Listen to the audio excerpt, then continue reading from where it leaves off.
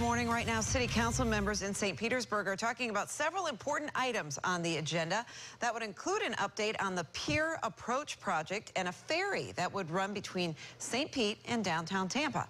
News Channel 8's Jamel Lene joins us live from downtown St. Pete with the very latest. Sounds interesting, Jamel.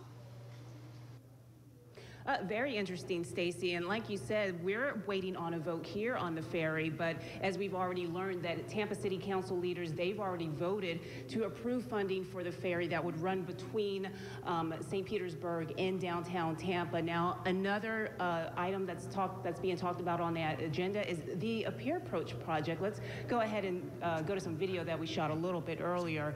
Now, just a couple of notes. Designers, they revealed new renderings, which included a market square, a walking waterfront, parking, restaurants, and a park area, or an amphitheater that would be for like special events. And that's all in the budget. So what do designers want to add? Well, a kids play area, an arts bridge, and a plaza, which designers are hoping to get additional funding for.